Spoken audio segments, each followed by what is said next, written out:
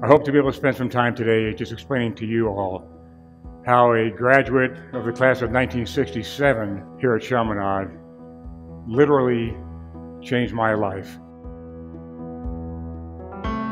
At the time that he was graduating from Chaminade, I was graduating from the Naval Academy, and I went to Quantico, Virginia. And then in February of 1968, he and I ended up in the same platoon together in Hue City during the Tet Offensive of 1968.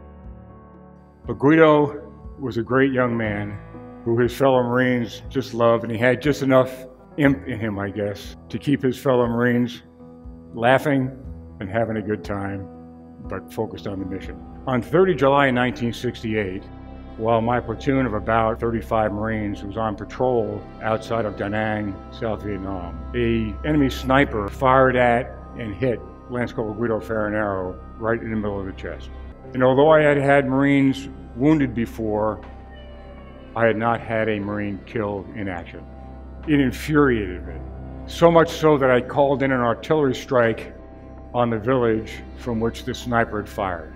And during the time that we waited for the artillery to be fired, my platoon sergeant, who was the senior enlisted man in my unit, that platoon sergeant didn't say anything to me, but he just looked at me. And I knew by the way he was looking at me that what I was doing was wrong.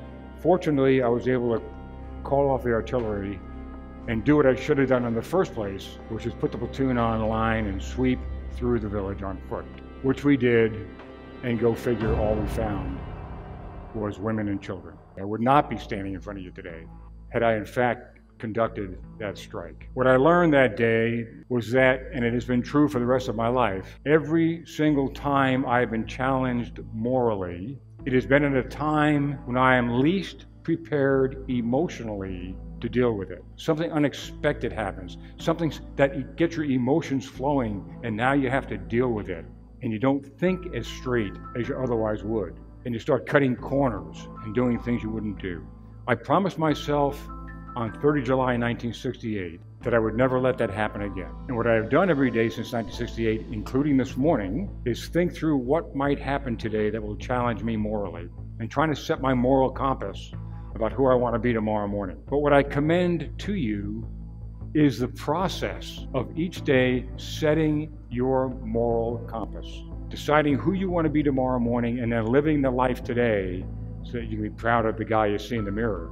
You will not remember every single class you take here at Chaminade, but Chaminade is helping you develop your brain in a way that allows you to problem solve. And if you will set your moral compass daily or weekly or however often you think you need to do it, it'll become part of your decision process, and you won't even be aware of it.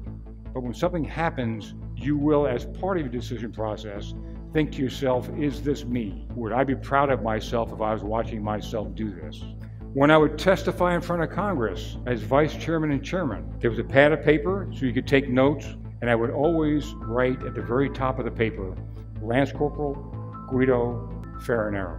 Somebody would get a little bit in my face, or perhaps not say things that were as kind as I think they should have been to me, and I would read Guido's name, and I would remind myself, he deserved me to do my job. And my job was to answer the question, not get upset about the way it was being asked. There's no doubt that in my mind, he never ever thought that his lieutenant would become chairman of the Joint Chiefs of Staff, nor would he have guessed the impact he would have on me and so many others. Neither can you understand what the good Lord has planned for you. But if you are in this school today, and if you are hearing my voice today, you are an important person to the good Lord. And he has you on a path that you cannot yet understand. I was asked again this morning, as I am often, do you miss being on active duty? The answer is I miss nothing about Washington, D.C., but I do miss being on active duty. I do miss being able to hug the troops and tell them I love them. I do miss having the opportunity to influence the decision process in a way that I hope was good for the nation. None of it would have happened without Guido Farinero and this incredible school.